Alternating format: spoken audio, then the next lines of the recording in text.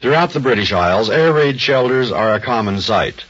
But in the town of Sheraton, there stands one, older than the rest, which was never used. Those who knew of the terrors that lurked within it preferred to take their chances with Nazi bombs. Cornelius Jacques was Sheraton's Justice of Peace.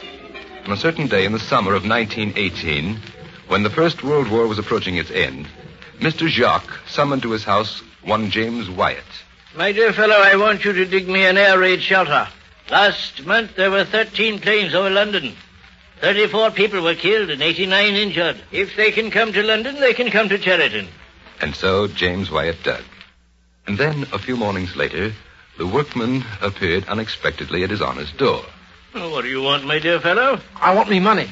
The money what's coming to me for 2 days' work. But you're not finished yet. I'll pay you when you're through. You're mistaken, Your Honor. I am through.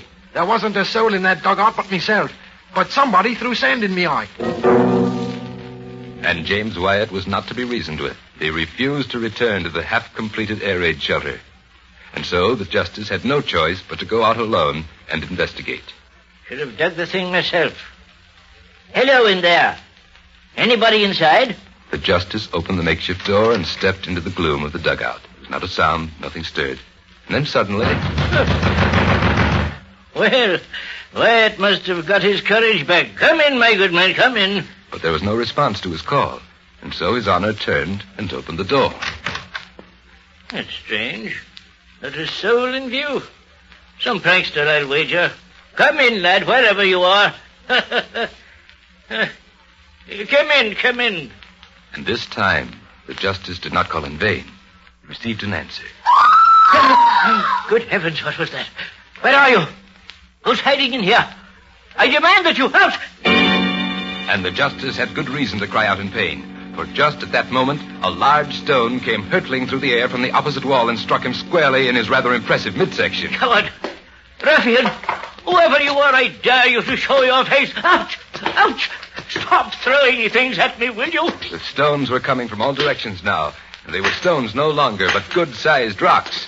And then, just as his honor was ready to beat a hasty and somewhat undignified retreat, they stopped, as abruptly as they had begun. The justice turned back, and the sight which greeted his eyes was even more astounding than anything that had happened so far. Good Lord, it's pulling the stones out of the wall and piling them up on the floor. When Justice Jacques returned to the house, he paid James Wyatt quietly and let him go. And for some reason, he neither looked for a worker to replace Wyatt, nor did he carry out his vow to complete the dugout himself.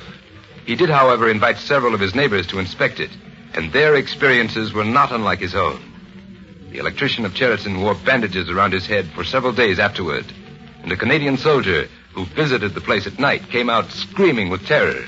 In all, there's been recorded the testimony of 7 reliable witnesses, and all have sworn to the presence in the justice's air raid shelter of a mysterious and supernormal force.